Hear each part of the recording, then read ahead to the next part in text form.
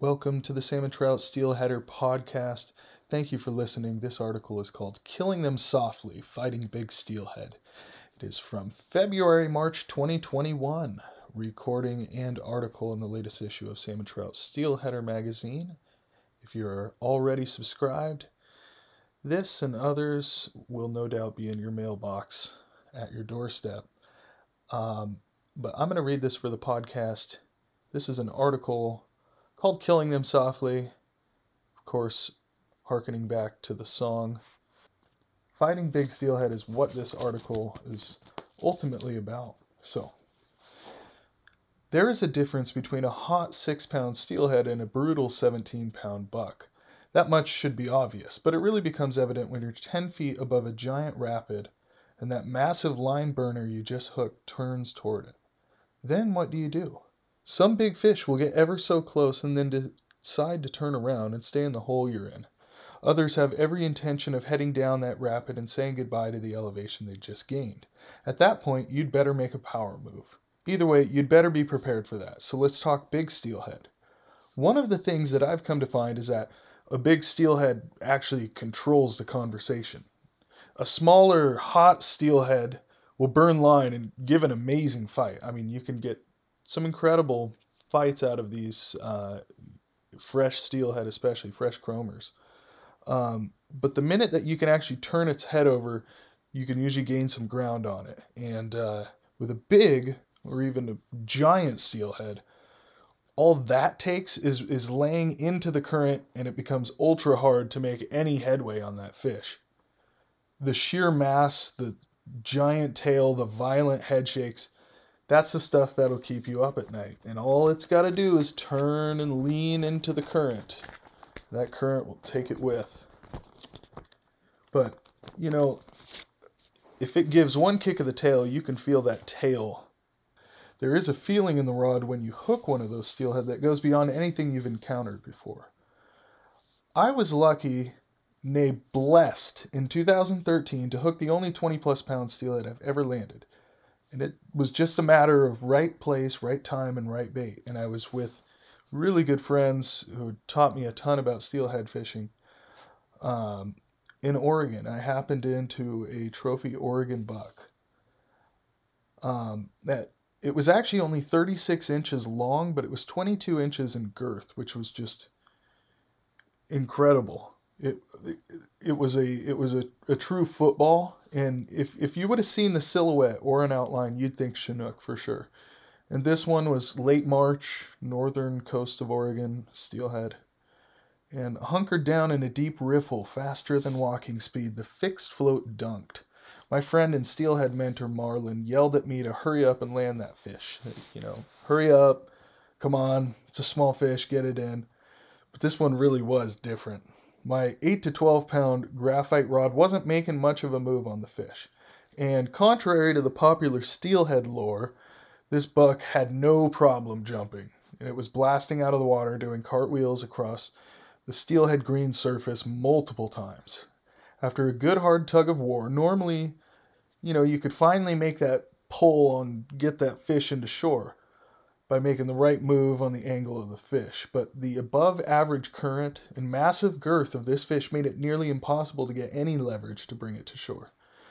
Of course, the deep riffle directly up against a rocky bank I was standing on was less than ideal for a proper landing of the fish. All it had to do was turn into the current, and I'm losing ground again. So, in a miracle of 10-pound monofilament and a surreptitiously tied double uni knot, the steelhead finally reached shore. I tried to grip the tail, barely getting the tips of my fingers around one side of it. And the fish turned and swam off. Another 2 minutes of pulling. Once again, hand on the tail, and once again it leaned into the current and got loose. Finally, I corralled the fish in my hands. By this time, my buddy finally realized how massive this fish was and looked at me. "I don't think you realize how big this fish is," he said. Hauled out the measuring tape, and we taped it twice just to be sure. As he went for his camera, the fish did one simple twist, and it was just free of my grasp. Really nothing you can do about it. That fish is just big, and it's stronger than you, essentially.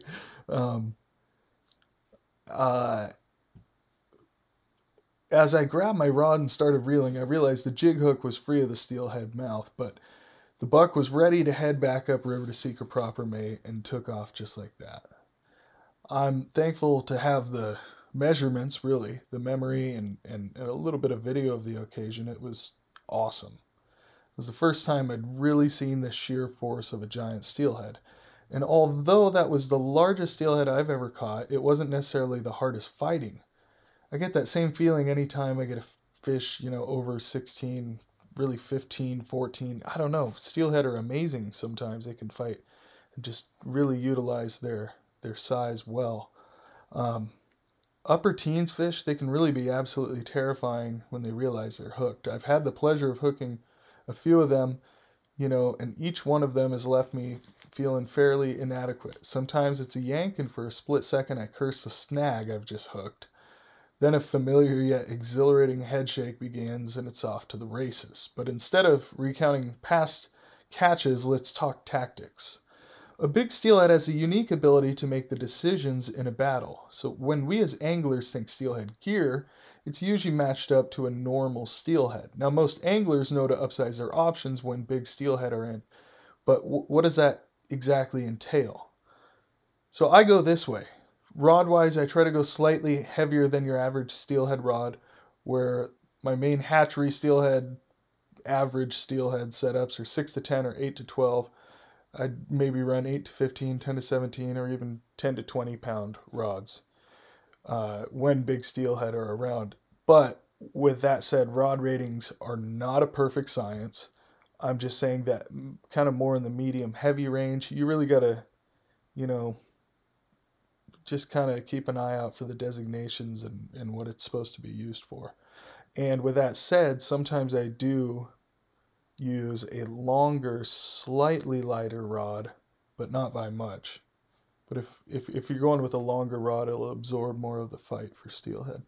Anyway, rod ratings, like I said, 8 to 15, 10 to 17, 10 to 15, 10 to 20, 12 to 20, all that good stuff. Anything with a decent backbone without an L-shaped bend will do the trick. And what I mean by that is it should really be kind of more of a continuous, kind of like the outline of the moon, as opposed to an L essentially, which I have seen on some rods. So just be careful with the rod. Continuous bend throughout the rod will keep distributing power as the fish yanks, and any sort of immediate cutoff in the rod, and you will lose the power you need, and also risk breaking a leader. And reel-wise, I have to admit I'm a bit of a cheap date, as long as it's got a halfway decent drag. But obviously, if you're talking trophy fish, you don't want to skimp where you don't need to. So just be wise in the decision you make. Don't get something that's not gonna work. But you can get quality reels for reasonable prices as well. So getting down to the line, braid is kind of the standard of float fishing, spinner fishing, drift fishing, and it's a go-to 90% of the time. Any strong braid that you prefer will do. Your braid should not break before your leader does, and if it does, it's time to search elsewhere. Go with a strong braid that suits your casting and technique, and you'll be okay. There are other places to find that information. I won't get into it. Let's get down to the leader. I used to hear I go with 10-pound mono in most conditions, and then we go down to 8 or 6-pound test fluoro in low clear water or mono, whatever it would be. It's, why even go to fluorocarbon then if you've got to drop your brake strength? I don't necessarily think you need to make that sacrifice. What you can do, you're already changing to a less visible leader, so you can keep the same brake strength or even increase it. In the case of steelhead, often increase it. As long as it doesn't have a massive diameter, it should be fairly invisible. Now, if you've got a super light, spongy rod, by all means, go to an 8 or 10-pound leader. But if you're like me and you want a fairly capable rod to match a big steelhead, forget about that light of leader and go for a quality fluorocarbon in a 12 to 15-pound test. And honestly, depending if you've got certain water that's big and fast and canyony, you might want to go with 20, 17, something like that. But it's not all about the pound test. The diameter of the line is very important. So sometimes with the higher quality fluorocarbons that have lower diameter or a smaller diameter, you can step up pound test big time. P-line has a couple different types of fluorocarbons and kind of levels of it. All of them will work well anywhere for steelhead, I think, in kind of that 12 to 20 pound range. Some of them can be pretty killer up right at that 17 pound range for spoon fishing and float fishing with jigs and such. Anyway, leader wise, it's just got to be capable, match the rod, and you've got to think about the fact that if you've got a giant steelhead on, you don't want to be sitting there worried about the leader. So if there's big fish in the river, go heavier than you normally would. As my good buddy Gavin used to say, I don't fish for line shy fish. Anyway, a fresh fish that's just entering the river is not likely to be very line shy. If they've been fished over like crazy, you can go lighter. Each fluorocarbon has its own quirks, so get to know the line, tie some knots, try to break them, see how much saliva they require or how little. Once you've got confidence in that leader, I wouldn't go below 10 pound for big steelhead. In fact, I often stick with 15 or even 17 pound fluoro. So far I've described a fairly heavy setup for steelhead. Medium heavy rod, strong braid, 15 pound leader. Yeah, go hard. But what about when it comes to fighting that steelhead? This is where I subscribe to a slightly strange philosophy, which is basically to go soft with them. With that said, do not think for 1 second I'm talking about lengthening the fight, and that's not the point of this at all. But basically, these fish are so powerful that you've got to kind of let them have a moment to think they're the boss, essentially. So, of course, that hook set needs to drive the hook home with power. Make sure your drag is set to hammer the point of that hook home and ensure a proper sting. Once you've got the fish, though, it's time to ease up. The funny thing about big fish is they react to the pressure they're feeling. I have a friend on the coast of Oregon who only uses giant hooks and heavy rods for Chinook salmon. He hammers his hook sets as hard as possible. He does this to get the most violent fight out of those fish. He misses a lot of fish on the hook set, but when he hooks up, they stay pinned. I like that idea for the hook set, but once they're hooked, I go with a much more gentle approach. I almost always lighten my drag slightly after hooking a steelhead.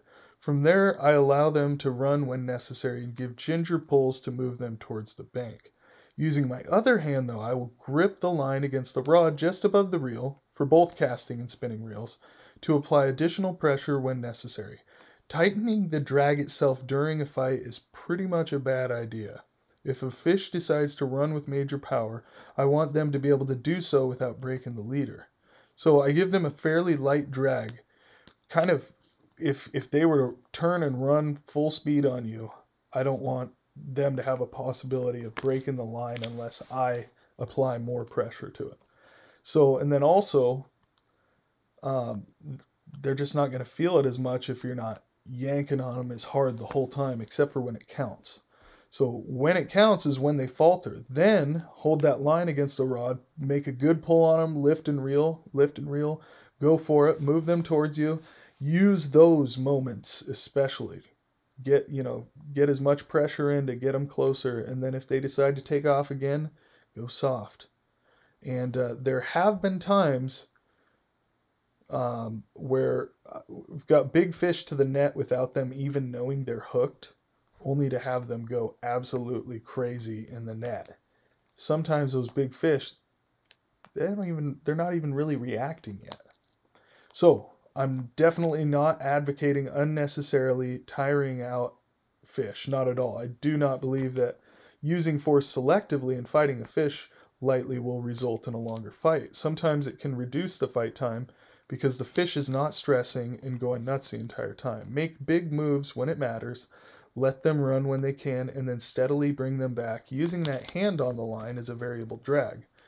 Of course, if we're only going for maximum fight, then give them a major hook set, tighten that drag, and put the wood to them. But if you're looking to land that fish, I believe it's good to go with a lighter drag and use the hand-to-rod technique to get fish in successfully.